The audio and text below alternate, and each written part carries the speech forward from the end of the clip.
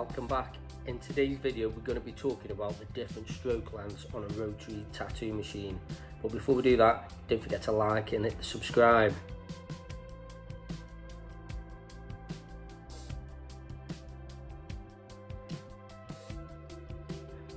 So let's get straight on with the video.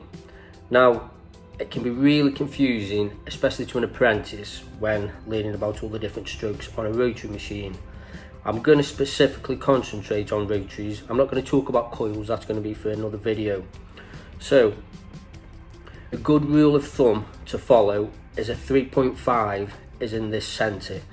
So, that kind of stroke is good for basic line work, excellent for colour work, and good for basic black and grey.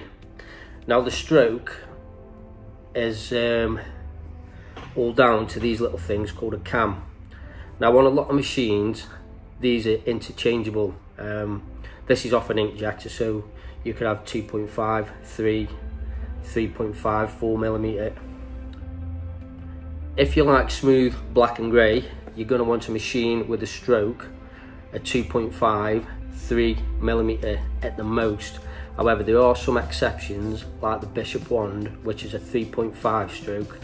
This has so much give that you can run it quite quick without damaging the skin and just layer it up. It's quick with a soft hit. Now for line work, you can do it with a 3.5, but like I said, it's basic line work. If you want to do some crisp, solid saturated lines that are going to heal well, you're going to want a stroke of 4mm or above, something with a bit more punch. If you're doing it with 3.5, you want to slow right down.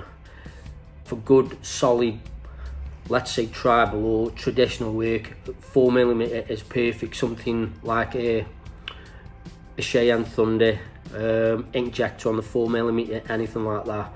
But if I'm doing like lots of colour blending and stuff like that, I love the 3.5. The 3.5 is my favourite for colour work. The Solnova is perfect for that. For black and grey, my favourite machine is the Inkjecta on a 3mm stroke, although you can achieve the same results with that. It can get a bit confusing when you have all different cams, what are interchangeable, and all different adjustable give. I like a machine that runs straight out of the box like the Solnova or the Bishop ones. You ain't got to piss about. But I will always say, if you're unsure, stick with the 3.5. You can't go far wrong. So if you like that video, don't forget to like and hit the subscribe, and I'll see you in the next video.